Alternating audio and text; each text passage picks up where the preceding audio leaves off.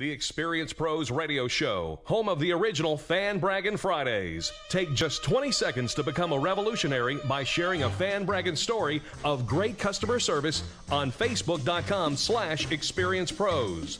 Now, back to Angel and Eric, the Experience Pros.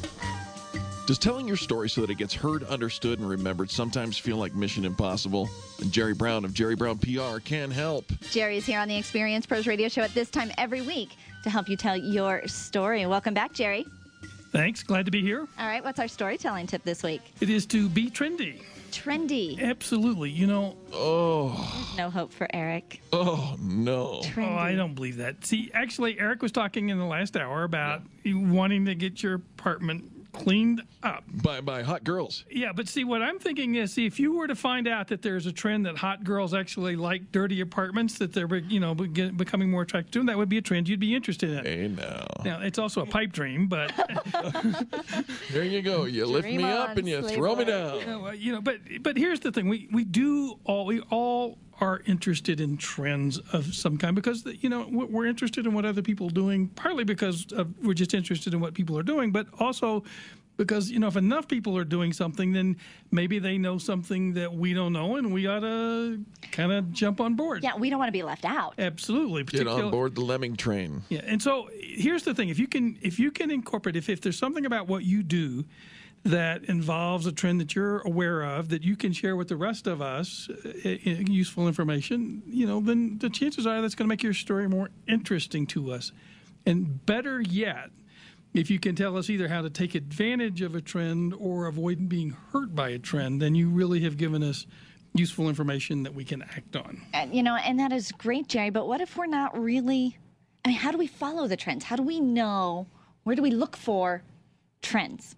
Well, in a lot of businesses, there are trends that are just part of what you do in business. For example, if you're in the real estate business right now, I was talking to a couple of realtors in the past week or so, they say, after a glut of houses on the market for the last few years and prices going down, they say now they have all these customers wanting to buy houses. There's no inventory. There are no houses on the market. Well, if you've got a house you've been wanting to sell for the last few years and haven't put on the market because you figured you wouldn't get your money out of it, right?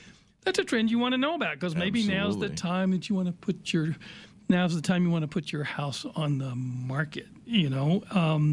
Are there trends about all kinds of things? Like I saw a story a few years ago, trend about the fact that more kids or adult kids were hiring their retirement age parents to help them run their businesses. Really? Yeah, and so there are just all kinds of interesting things like that.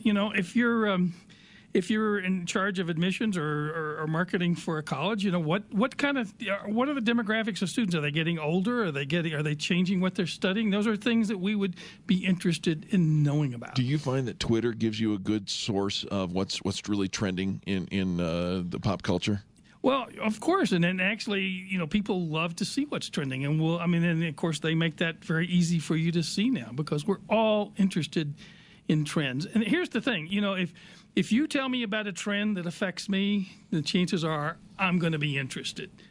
But if there are a lot of people who are affected by the trend you're talking about, then a lot of people are going to be interested, and so that means a lot of people will be interested in your story. Absolutely. Absolutely. Now, Jerry, is this a service you provide to your clients if we know that something's trending? Perhaps I'm in real estate and you see these trends to feature those trends in their newsletters and things like that? Oh, absolutely. It's one of what I call the big four in terms of if you want to turn your story into news or make it more interesting, this is one of the real basic ones. I once shared I was in a seminar and on a panel with a guy who at the time was the business editor for the Denver Post, and he said, only half jokingly, we love trend stories and we consider anything with at least 3 plot points to be a trend.